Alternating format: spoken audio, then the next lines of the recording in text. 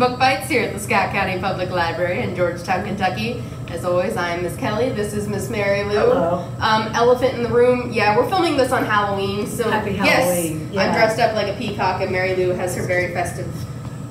Just my sweatshirt. It's just on. my Halloween sweatshirt. Yes, I'm not a big costume person. I am. It's so much fun. Yes. But what we're talking about today is books set in the Cold War. So Scary stuff. These are good scary books. Yeah. Yeah.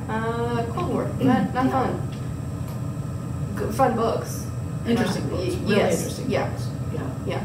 You want to start? I think you have one more than me, technically. Do I? Okay. Well, the first one I'm going to talk about, I'm kind of doing a Kelly this time. I have not finished this book. Haha! I finished all 3 of my books this time. I'm so proud of myself. This one, I started it yesterday, just yesterday, and I'm about 50 pages in, and it's called Fallout, and it's written by Steve Sheinkin, who is one of the best writers of fiction, of nonfiction for young people. He has won so many awards. He's won so many awards, and I want to say that this book would be appropriate for people on the older end of the tween spectrum.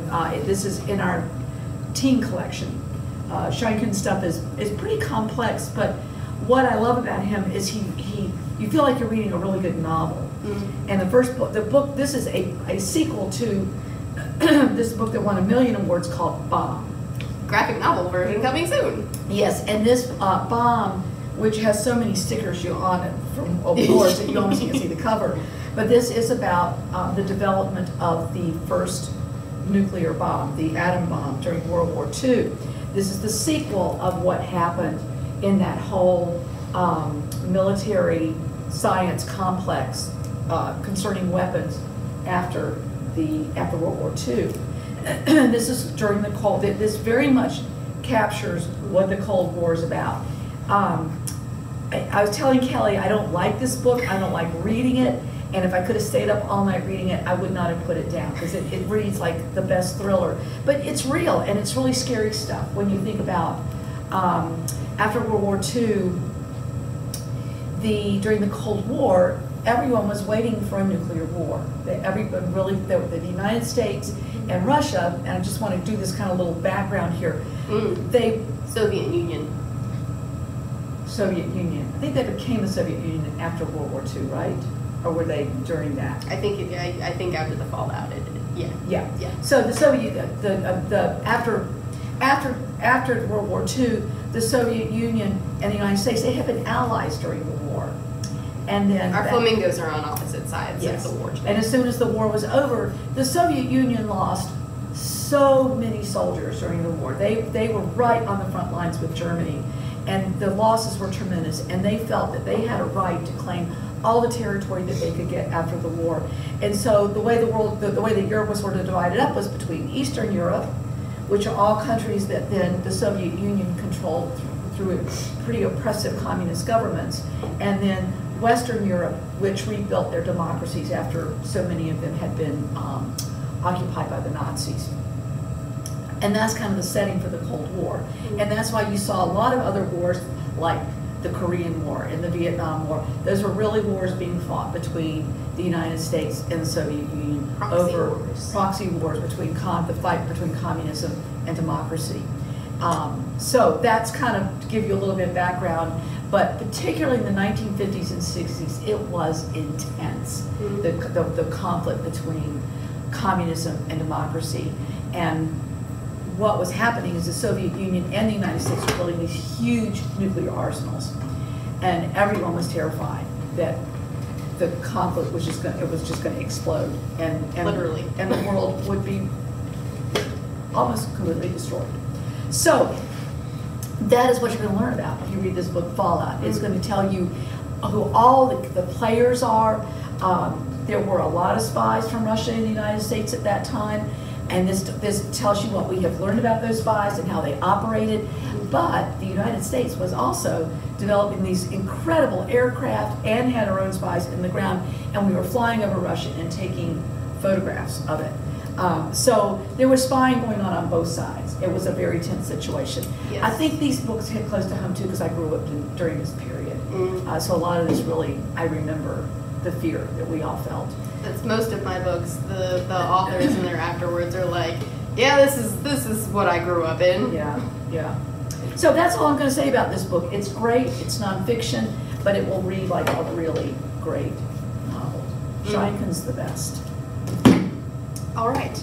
And perfectly on the back of that, my first book is Red Menace by Lois Ruby. So our main character here, Marty Raffner. Two of my 3 books feature Jewish boys gearing up towards their bar mitzvahs. That was unintentional, but and also set like 30 years apart.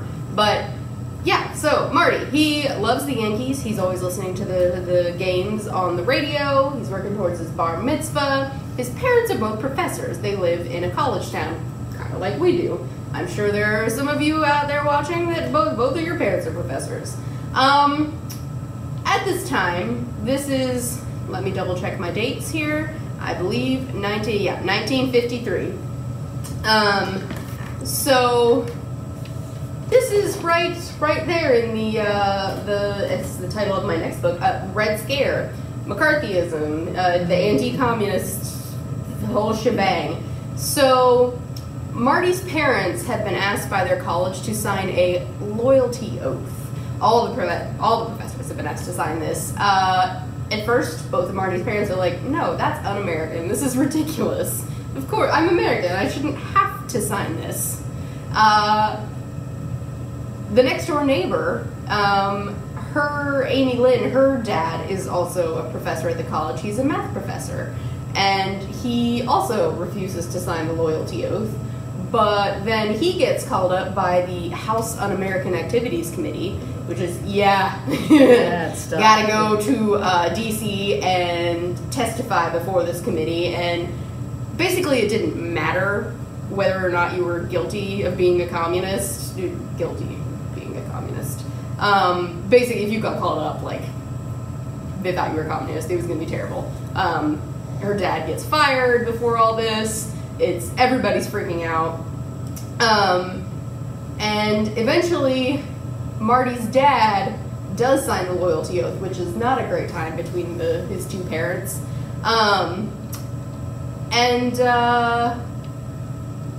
Marty's mom is called up before the Internal Security Subcommittee of the U.S. Senate, so like slightly less terrifying than the other, but also they're like, so you were born in Poland and your parents weren't citizens, so you're not a citizen, and since you haven't like told us you've been here, this is illegal, and like we're probably gonna deport you back to Poland. And she's like, my parents are naturalized citizens.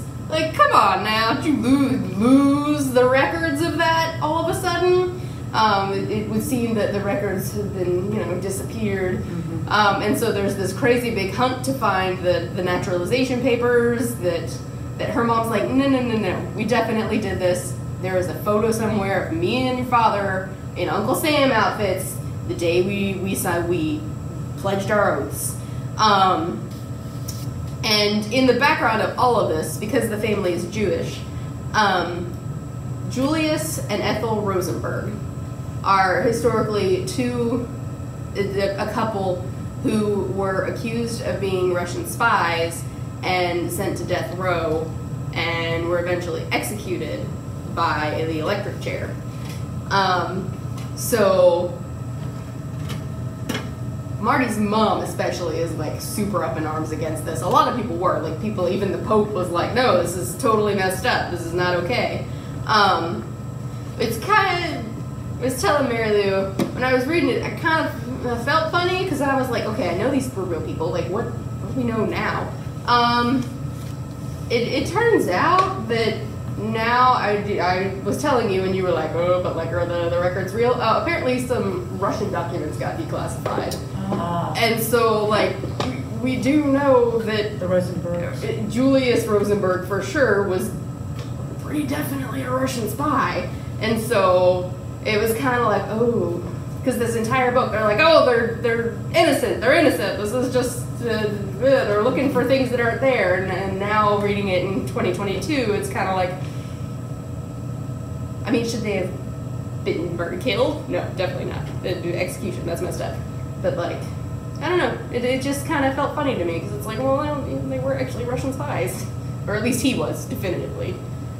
But The book's really good because it's, bless his heart, his parents and all the adults in his life have all these big issues and they're dealing with it, and he just kind of gets pushed to the side a little bit. They're so worried about the status of his mom and whether or not she's going to get deported and whether or not she's going to be incarcerated, and it's a mess. And he's like, this all affects me. Why aren't you worried about that? Come on, be parents. Just sign the stupid loyalty oath, because you not doing it is affecting me. I got kicked off my baseball team because they think my parents are communists. It's just, it's a whole mess. And there's a little subplot about a neighbor. His name is, where I definitely wrote it down, but I don't see it there. There we go. Luke, who has come back from the Korean War and is dealing with some severe PTSD that Marty's, he was really close to this guy. This guy was like an older brother to him. He's trying to deal with the fact that Luke is a completely changed person now that he's come back.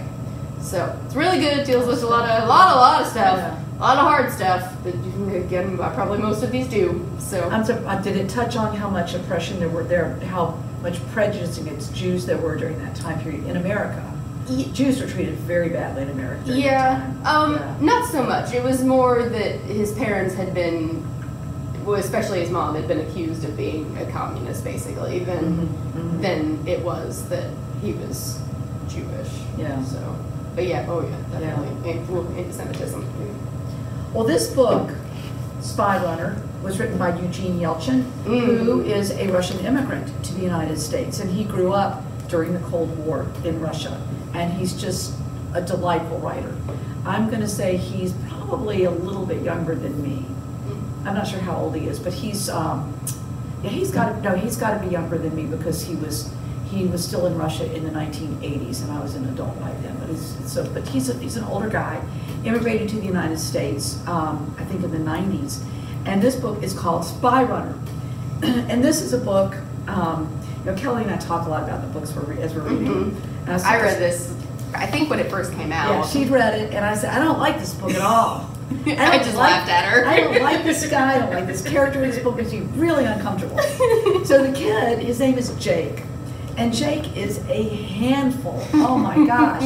I'm sure the guy in 2022 would be diagnosed with extreme ADD. He's just kind of hyper. He has no impulse control. He is always in trouble. His scenario, he lives with his single mother, close to an Air Force base. His father was a pilot during World War II, and he disappeared, missing in action, presumed shot down over Russia. And so Jake spends a lot of time, he never knew, he was born right before his father left for the war. So he has this one picture of his dad holding him as a baby, but he never has known his father. And he spends a lot of time fantasizing about his father in a labor camp in Siberia. Oh, yeah. And Jake wants to become a pilot, and he's going to slip over into Russia, and he's going to rescue his father. That is his dream. He has one really good friend, Dwayne, who lives next door. They walk to school together every day. Dwayne's father is a big hotshot dude in the Air Force. I can't remember what his position is. They're very wealthy. They've got a lot of nice things. It becomes important later. So Jake lives with his mother, who is presumed to be a widow, and she works for a guy that makes window blinds, I believe it is. Anyway, things start getting kind of weird. They have to have these daily lessons about America, and they have to do the Pledge of Allegiance, and there's this pervasive fear about communism. And his teacher, Mr. Vargas, sometimes says things about maybe everything's not so great in America. And Dwayne's father, they have parents come in and talk about what they do and how to fight communism. All these kids are being recruited to fight communism. And his father comes in and, you need to be watching out for spies. And anyway, he and Dwayne, I can't remember what provoked, they've had a fist fight. No, okay, I'm sorry. I should have had my notes. His mother takes in a boarder at their house. and he is a Russian immigrant. Mm-hmm. And he hears his mother saying, you know, how the owner of the business where she works is a very compassionate man, and these Russian immigrants are coming over after the war, and he's trying to find housing for them, so they are going to have this Russian boarder. And this boarder is upstairs in the attic room that was his dad's space. It was kind of his dad's office, and he had all of his pictures and all of his belongings, and they've always kept it that way until this boarder comes. And Jake goes up there. He is so furious. He's mad. Oh, he's so mad. And he takes all of this boarder stuff out and puts all of his dad's stuff back out. I mean, like his mother's cleaned it out. Well, Jake gets it, puts it all back out. But he's also convinced that this Russian guy is a spy. And he's going through his stuff. He's going through his clothes. He's trying to pull his shoes apart. Because right now, all these kids are reading comic books about spies, the Spy Runner comic books, and watching movies. And so they know what all these spies are doing. And I'm like, the whole time I'm going like, oh, this is horrible. That's when Mary Lou was like, I hate this kid. Poor God, leave this poor refugee alone. And you know, and then that's when Dwayne tells everybody that Jake's mom has got a communist living in the house, and Jake is suddenly like the social outcast, and he and Dwayne get in a fist fight, and Jake has to go to the principal's office, and the principal, you can tell, is really scared, and he sees that the principal's got a tattoo in his arm, which means he's a refugee from the Nazi concentration camps. Well, and the teacher and the principal both all end up getting fired, but that's another story. Jake starts being followed by this car, and eventually they catch him and they take him in for questioning, and they tell him, look, you're trying to be a spy buster. You're just a kid. Leave it alone. We'll look after it. But if you find anything, you call us. And they give him a car. Well, this story gets so convoluted. Jake is being followed by some guy that's hanging outside of his house. He's got these two guys in the black car following. He has no friends. He starts skipping school because he's chasing all these spies down. And by the end of the book, you do not know who is who and what is what. Now it ends great. I was so glad I finished it. The ending is so good. It's so good, and it's fun. It's funny. It's thrilling, like a good spy thriller. And it's illustrated. And yes, it's illustrated. Eugene Yelchin is an artist as well, and which you may remember my wonderful talk about the artist under this table, which was his memoir of growing up. But he does all these illustrations that go with the story. It's so good. It's so good. The book talking about it makes me hyper. Okay. All right, my next one, like I said, Red Scare by Liam Francis Walsh. And yes, this is in fact a graphic novel. And I love it. It actually focuses on a female protagonist, while the other ones that I had were guys. So that also made me really happy. Our main character here is Peggy. She had polio and is still recovering, so she has to use crutches. She has a twin brother named Skip. Their dad was also in the Korean War and has come back, and you slowly learn more about what has happened to him. It's a great subplot. But basically you don't see him for most of the graphic novel. He's just like hiding out in the bedroom the whole time. It starts, I have to show you. There's this page is just gorgeous. I love it so much. So there are some FBI agents, and oh, it's so good. They're chasing this guy in a trench coat and a hat with a briefcase, and he jumps out the window, and they're like, dude, this is the 6th floor. It's like the guy just flew off. What is happening here? So what is happening? Yeah. What is happening? Well, I can't tell you exactly because that's a huge spoiler. Yeah. So I can tell you sort of what happened. So where do I go back to? So because Peggy and Skip, her twin brothers' dad, doesn't work at the moment. Her mom helps out cleaning at a local motel. Sometimes Peggy is dragged along to help as well. One day, Peggy is dusting, but she pulls out a library book. She's reading a Ray Bradbury book, which obviously she has excellent taste. But she ends up accidentally taking a nap, and she's laying in the room when someone is like, oh yeah, here's your room, blah blah blah, here's the key, and this spy, the guy that got away from the FBI, comes into the room, except you find out very quickly that he's been shot. And yeah, and when he was trying to escape through the window, he has been shot and is super bleeding. Yeah. But he's hiding out at this motel, and Peggy is laying down on the other side of the bed and is like, I'm not gonna get out here. But again, she's recovering from polio, she's on crutches, she's not the easiest thing in the world. She does technically get out, but the guy's like, hey, wait! She drops one of the crutches. She hears a clank afterwards. She's sitting on the stairs. Her other crutch is sitting outside the door. He left it there for her, so she goes back to get it and finds his body. Yeah.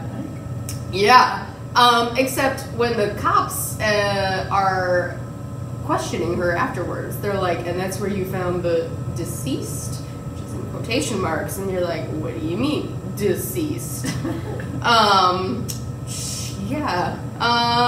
So Peggy has a brand new next door neighbor whose name is Jess. They just moved to town. Peggy is going to school. She hears kind of a funny rattling in her crutch and pulls out what I can only describe as like a big old red glow stick that gives her superpowers, which she finds out when maybe not like flight, the power of flight. I mean, it's a superpower, but it's not like all the superpowers. She can fly now. That's cool. Yeah. So it's also science fiction, but yeah. So there are some guys that are messing with them, and Jess is like, "Hey, get on the back of my bike." And they do, and they run, they take off. The guys are on their bikes, the bullies are chasing them down, and they go in front of a train, and the train hits the bike, but then they're like, where are the girls? I know there were girls on that bike. Oh my gosh, what did we do if we killed these girls? But no, they're all flying, and that's how Peggy discovers that she can fly.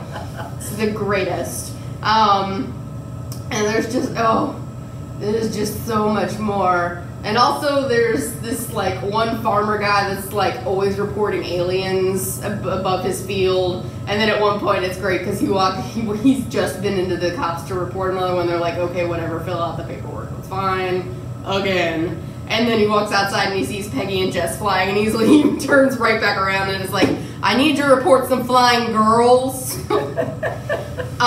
So the FBI, of course, is hounding her because they know that she was there with this guy, and they know that the guy, the spy, has something, then they really want it, and it's crazy. Yeah. As in, I would say most of my books, at least, it doesn't paint the FBI in a great light. Sounds like fun. It is really fun. It's really good. And it also has, I love, is that a spoiler? No. I just love that the illustrations are very classically, like classic comic book, very retro. Yeah. It's great. Well, I'm only going to talk about this so briefly because I have talked about this book before. When we first started doing book bites, our first foray into historical fiction was the 1960s, which was during the Cold War. But we were kind of looking at some of the upheaval that was occurring during that time, particularly during the Civil Rights Movement. But this book was written in the 1960s. It's called Countdown, and it's a novel by Deborah Wiles. And this is unusual. I've never seen anything like it before, or really even since. It's called a novel documentary, something like that. Wait a minute, I've got it here. It's a documentary novel. That's what it's called. That's the name for it. Because there is a story, a novel in here, but there's also chapters of nonfiction text, lots of photographs. So she intersperses the story of the novel with entire chapters about what's going on during that time period. Fact-based stuff. What? Exit stage left. Yeah. So, and lots of photographs, the Freedom Rides South. There's a beautiful photograph of John, the late Representative John Lewis. who was such a hero of the civil rights movement. This is when he was a very young man. But the story, I'll tell you briefly what the novel is about. It's about a girl named Franny. She lives near an Air Force base. And this is in the 1960s. And her father not only works on Air Force One, but he is over the whole crew that runs Air Force One. Now, if you don't know what Air Force One is, that is the aircraft that carries the President of the United States. So he has a very important and very significant job. Franny is her grandfather lives with them. Or, I'm sorry, an uncle lives with them who is a veteran of World War I, and he's got really severe PTSD. He kind of lives in the past. He is always preparing for war. He usually walks around with a gas mask and vests and stuff. And as the Cold War is heating up, he is obsessed with building a bomb shelter in their yard. So Franny is, she's not the most popular girl. She has a best friend, Margie. And there's a new girl that's in their class named Gail, who is so much more sophisticated. Her mother is divorced, which is just that, I will tell you, in those days that was very rare. And Gail gets to her lipstick already, she's 12.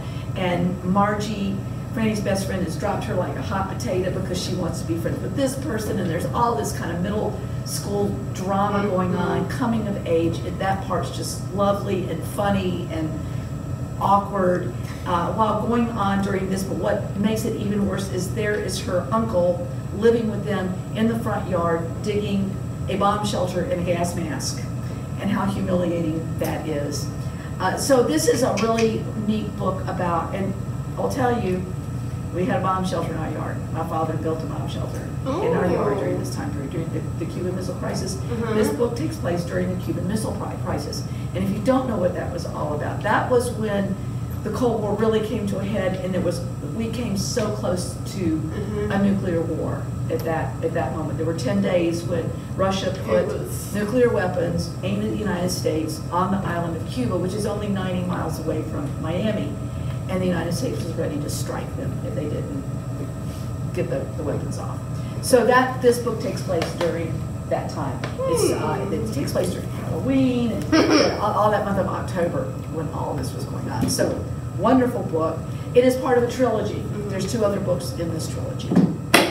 Countdown by Deborah Wiles. Sorry, that was my Didn't mean to say that. All right, my last book is This Is Just a Test by Madeline Rosenberg and Wendy Wanlong Shang? Oh dear, I'm not certain. And it's funny you mentioned that there's an uncle digging a hole in the front yard, because couldn't tell by the kids sticking out of the dirt. That's a bit of a plot point here. But our main character here, this book is really funny. So we start off. David Dawei Horowitz is Jewish and Chinese, which is an unusual mix in his town. And our book starts in November, as we are not today, but when you watch this you probably will be. And his class has gone on a field trip to a farm, and they're all like, this is really dumb. There is nothing growing. Why are we here? To watch them slaughter turkeys, probably. No. There's no explanation. Okay. No, it's where they are. And this really, they're sitting at some tables, I think, looking at seeds or something. And one of the cool kids, Scott, is like, oh man, look at that tree. It's got these vines all around, and I'm gonna climb it. So he starts doing it. I told Mary that because it was hysterical. I started reading it, and I was like, oh my gosh. And then this other kid, Terry, follows, and he's trying, and David is like, that vine is poison ivy. And David's best friend, Hector, who has like no filter, he is unabashedly himself. Hector is amazing. He's like, hey, that's poison ivy. And they're like, no, it's not. And can you, even if it is, it's just a vine. Can you get it? And they're like, yeah. So the teacher, they're like, hey, miss, they touched poison ivy. And she's like, ugh, okay, just go with them. Go make sure they wash up. The other kid, Terry, is like, nope, I don't care. I don't believe you. I'm not going to wash up. He goes and takes a pee around the side of the barn. Needless to say, he does not come to school the next day because he has poison ivy everywhere. But Scott is pretty impressed. He's like, that's kind of cool that you knew that was poison ivy. Thanks. Like, you know, washing my hands, whatever. Like, it's not a big deal. I'm just going to go do it. So he does it. And then he's pretty impressed. He asks David, and by extension Hector, to join him on a trivia team for school. There's this big trivia contest. And it reminded me a little bit like a team, academic team thing. And they're all like, oh man, Scott, he's like a cool kid. Okay. You know, this can only be good for us. That's great. But Scott's not really a fan of Hector, so it kind of causes a little bit of a rift between David and Hector, which is just very sad.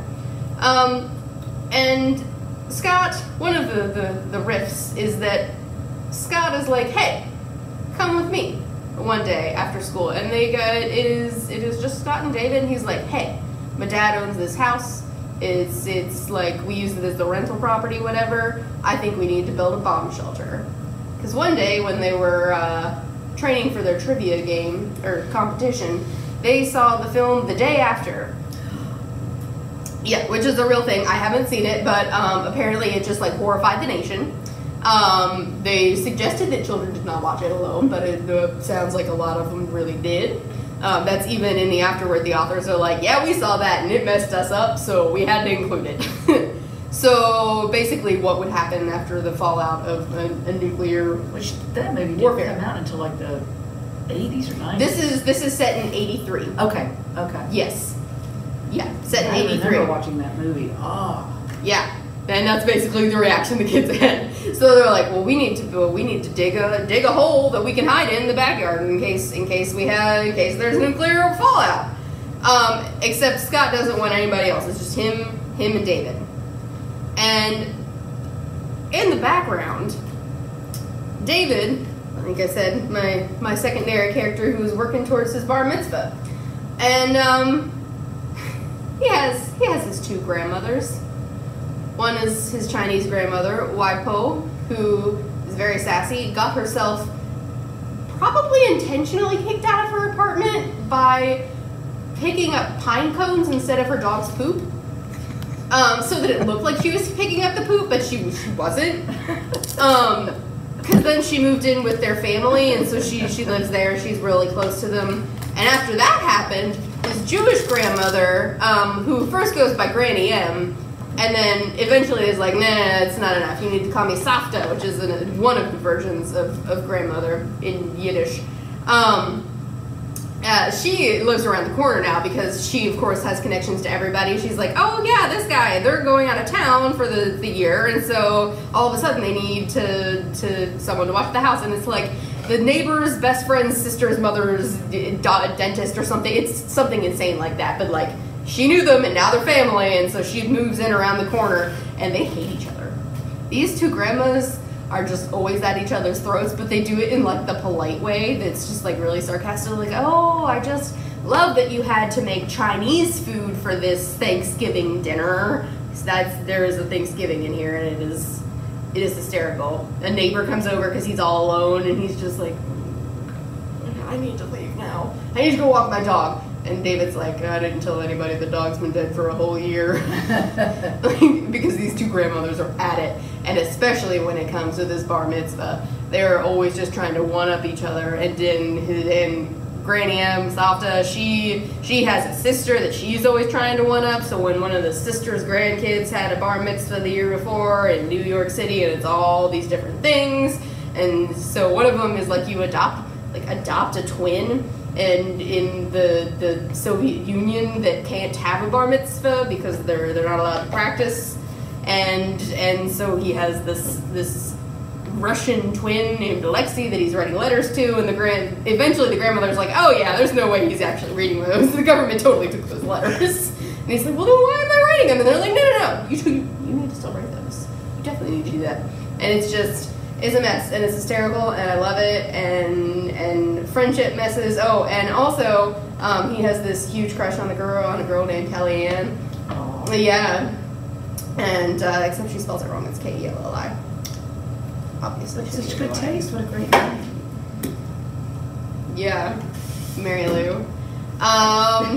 Yeah, but it's great, and it's a mess, and it's really funny, and like literally the teacher is just like, yes, next year you're going to read 1984 in 1984. It's very silly things like that. It's great. I love it. Yeah. I love it. I want to read it. Okay, so our last book, and this is going to be brief. We've been talking a long time here. Is A Night Divided by Jennifer A. Nielsen. And you may know Jennifer Nielsen if you have read the Ascendancy trilogy, The False Prince. Series now. There's like 5 of them now. Yes, right. Started off as a trilogy. In fact, she wrote in here that where I was supposed to be writing a trilogy, a fantasy trilogy, when I just really decided I had to write this book. And now, right, the Ascendancy is now 5, 6 books. At least, yeah. But anyway, she writes great fantasy, but she also has started writing a lot of historical fiction, and her historical fiction is really, really good. And this one is about the Berlin Wall. And again, I just want to remind you that after World War II, a lot of Europe was split between the East and the West. And Germany was basically cut in half between West Germany and East Germany, literally with a wall going up in the central city of Germany, Berlin, dividing the city in half. And there was West Berlin on one side of the wall and East Berlin on the other side. And if you tried to cross the wall, it was patrolled heavily by armed military police that would kill you if you were tried to get either way over the wall. So Goethe was 8 years old when her father, they were living in the east side of Berlin before the wall went up, and he took one of Goethe's brothers with him to make a short trip to the west. And that while he was gone, overnight, the wall went up with no warning, literally overnight. And he could not get back. The book starts 4 years later when Goethe's about 12, and her mother, they've just sort of given up hope that they'll ever be reunited with her father and brother.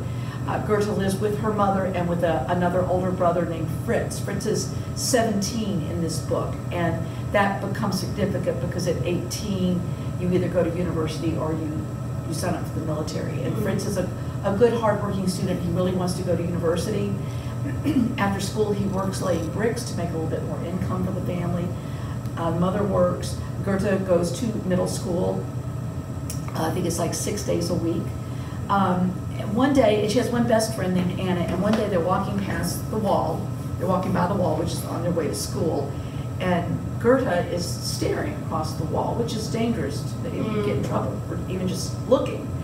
And Anna says, stop that. But Goethe notices there's a person standing on a platform on the western side of the wall, and she looks, and it's her brother. It's her brother Dominic. And they can't wave or anything. They can't draw any attention to it. They keep walking. Well, the next day she looks again, and there's Dominic. And then Dominic looks down, and her father pops up. Okay.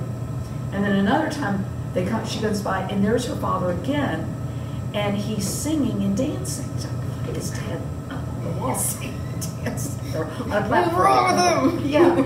And she watches, and there was a song he used to sing to her every night before she went to bed. And it was a song about a farmer, and he would act out the motions of the farmer during his farm work. And that's she knows he's doing that song, and he's digging.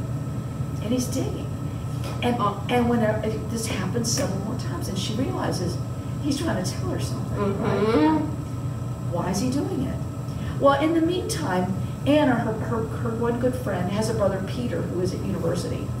And Peter and Fritz are friends, and Peter tells Fritz, I'm going to escape. I'm leaving tonight. There's some West Berlin students over here. They've got a secret compartment in their car to smuggle people, and I'm leaving. When he gets caught, he gets killed. And when Anna finds out that Goethe knew, because Fritz had told Goethe, she was furious. And Fritz gets brought in for questioning, which if you get brought in by the police for questioning, that's not good. He was beat. They beat him. They showed him this huge file that they have on him. They've been following him. I did not mention that their father was involved in the resistance. He was very careful not to break laws, but he was involved in resistance. So they knew that. They've been watching the family. They have a file on Goethe already. Because it turns out what they're going to learn is their house is bugged. Everything they say, they think they've been playing Beatles music in their bed, in Fritz's bedroom, which is illegal, and talking about how much they hate their government. All of that's been recorded. So then the next thing that happens is Gerda's mother leaves town for several weeks because their grandmother breaks her leg and their mother goes to take care of her. And that is when they figure out what her father is trying to tell them about digging. This book, it's not funny at all. No humor in this book at all. It is, by the end of it, my heart was just pounding. It's a great thriller. She's such a great writer. She's a good writer. The characters feel so well developed, and the action is just, you will zip through it. I just couldn't put it down. Great book. Night Divided, Legend for A. Nielsen. We'll have these books on display in the Twin area, so you can come by and grab it with our flamingos, with our flags. Thanks for listening. Yeah. See you next month for some fantasy books. Fantasy again. Yeah.